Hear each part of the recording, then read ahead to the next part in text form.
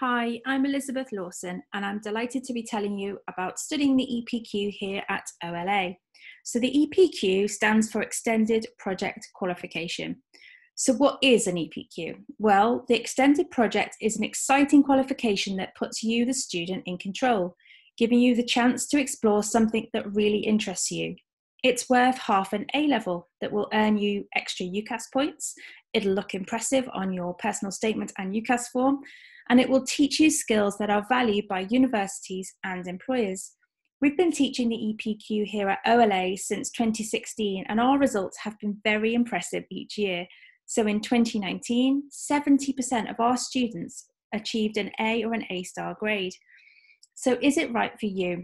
Well, the project has no exams, which is a good thing, but it does have coursework. So if you're self-motivated and enjoy working independently, whether in a practical way, like designing or performing, or researching, investigating and writing, then the project is for you.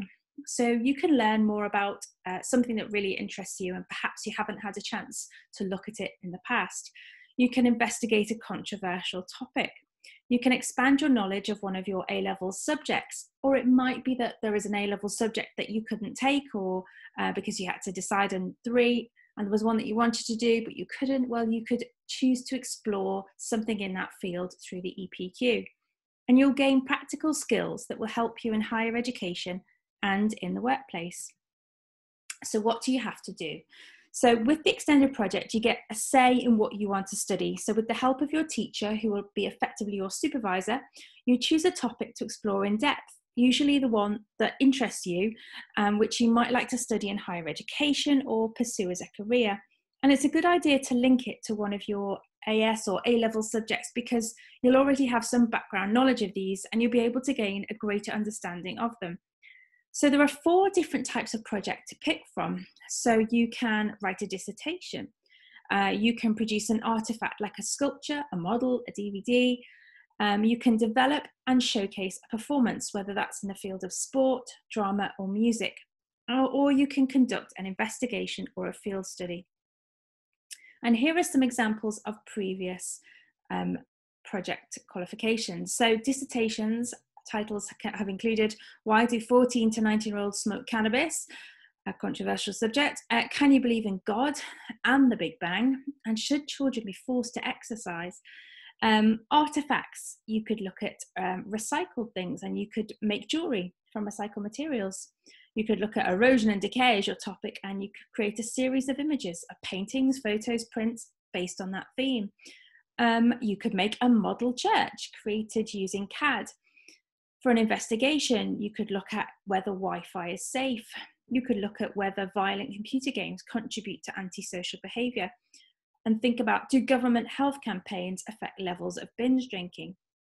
And for a performance, you could look at the role of comedy in serious culture. And is music effective as a way of motivating workers? And how can we make classical text popular to new audiences?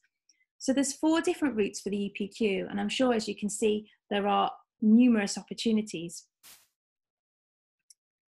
So what will you learn and how will you be marked? So once you've agreed on your title of what you want to study with your teacher, you'll be given guidance on developing that skill and how to manage the project.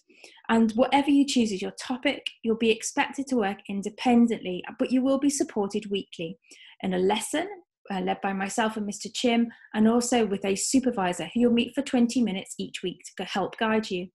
And you'll learn and be assessed on how well you manage your work, such as planning your time and choosing what methods to use, how you select and use information and resources throughout the project, the range of skills you develop and use to achieve what you set out to do, and how effectively you review your own work.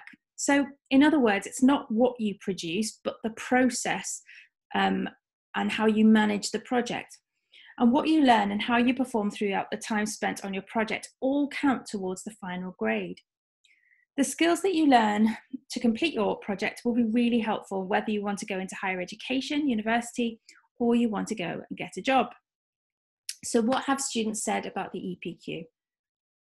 The best thing about it is the way we can learn about and work out what interests us. And we've 100% had students at OLA do that. So this year we've had one student who decided to design and make a costume for the school musical production of Grease. So it was an area that really interested her, and she wasn't doing A-level textiles, so it helped to fulfill that gap in the curriculum for her. I've learned a lot about self-motivation through this work. And 100% that's what a lot of our students say, that they've learned a lot about working independently, managing their time, and having to self-motivate. No other course gives such scope for individuality and originality, and we certainly have had some very original EPQs here at OLA. So some memorable ones include a sculpture which is in the form of an artifact for an EPQ, and a student decided to show the history of blacksmithing in a sculpture that was made through the skills of blacksmithing. So definitely high there for originality and individuality. And finally, I feel proud that my project is totally my own research and work.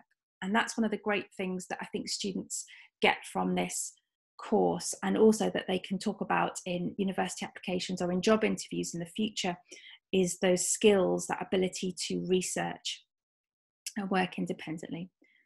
So I highly recommend the EPQ. The majority of our students in lower 6 undertake this. The great thing about studying it is that it's finished at the end of lower 6, so that when you apply to university, you already have a qualification to put on your form.